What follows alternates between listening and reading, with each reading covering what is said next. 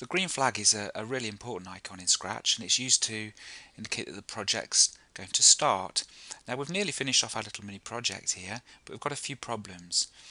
If somebody's using this for the first time, we really don't want the butterfly to be apparent to begin with. We'd like it to be the small caterpillar, and likewise we don't want our fruit to be eaten straight away.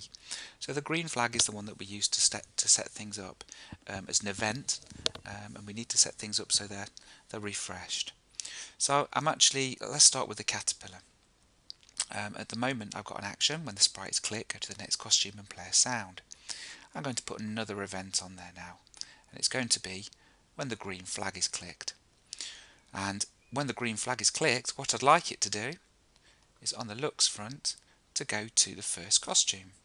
So rather than going to next costume, I'm going to tell it to switch to caterpillar, which is my first costume. If I look at the costumes there, caterpillar is the first one. Now the other thing that would be really good to do, I think, is just for the very hungry caterpillar to say a little welcome. So let's put it on for 4 seconds, and I'm going to say welcome to the very hungry caterpillar. Lost it off the edge of the screen there, never mind.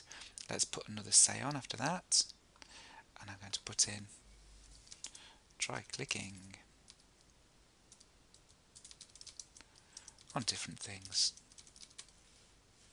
And one final thing, I'm actually going to put him in say enjoy.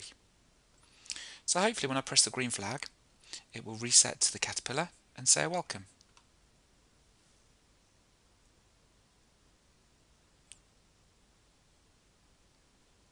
Great, just what I wanted it to do. Now all I need to do is repeat it for the other sprites. So let's go to sprite 2 and do a similar thing on events. When the green flag's clicked, we would like it to go to not costume 2, which it's currently on, but costume 1. And again, I can repeat this for the pear and the apple, but I'm just going to drag the code in, and hopefully, yeah, that should have reset it for all of them. Just a bit of a shortcut there.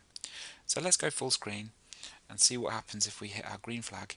Hopefully everything should be in the start position. There we go. All our fruit is back to its original position. And I've hopefully made an enjoyable little interactive activity for children to explore.